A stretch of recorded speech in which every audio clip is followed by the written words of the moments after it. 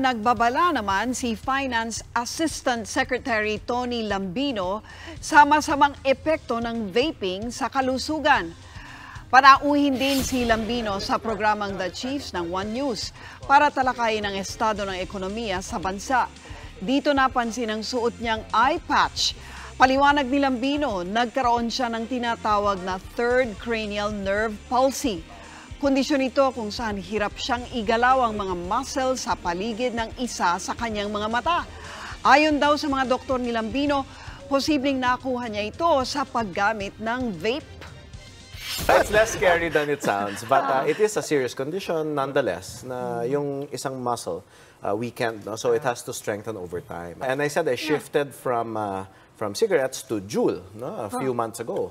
And he said, well, nicotine attacks the vascular system. He goes, so he wouldn't be surprised if from vaping, this condition might be the first one documented.